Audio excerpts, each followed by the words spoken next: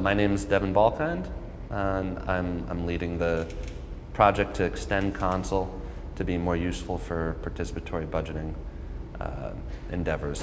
When I began this process, I knew that the project was going to depend highly on who showed up, what kind of skills we had in the team.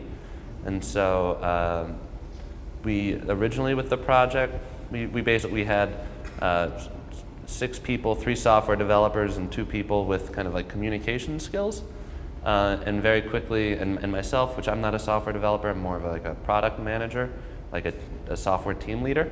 And so in the beginning, basically by the first day, the communications people were like, we think we could probably find other places to use our talents because this is a software-centric team.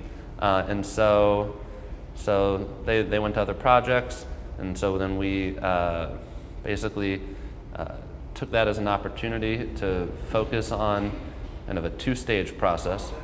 The first stage was getting the software team kind of working together in a peer support format to create modular code contributions that could actually be accepted by the Console project through the GitHub system that they use.